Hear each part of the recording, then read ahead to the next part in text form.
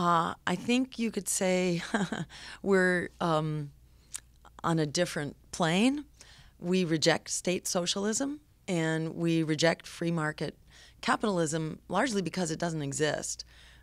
Because capitalism tends to accumulate wealth in the hands of a few, which destroys the free market and also destroys democracy.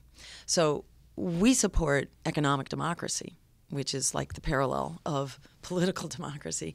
We support small government, local decision making with regional coordination and guidelines and so on. But we support the concept. We have much in common with the libertarians, except for the kind of predatory free market aspect of it.